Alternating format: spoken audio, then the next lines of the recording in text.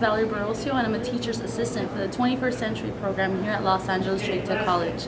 Today we're taking our students on a tour of our campus to show them about the various trades and programs that the college has to offer, and we're having a good time. For somebody that is fresh out of school, you could start from $22 to $30 an hour working in a shop.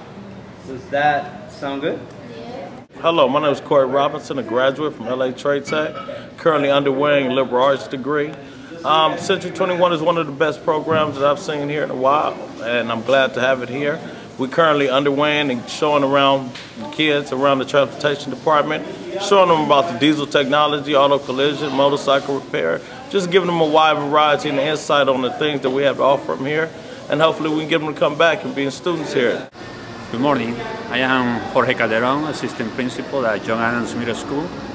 And for this summer, I'm working with the middle school children at Trade Tech. A day before we finish, we have the opportunity to bring the children to the transportation department to see what fields are available for these children in the future. It's an amazing program. I'm very happy for this opportunity.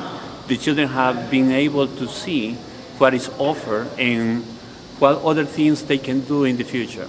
I do appreciate it, the opportunity. Thank you very much.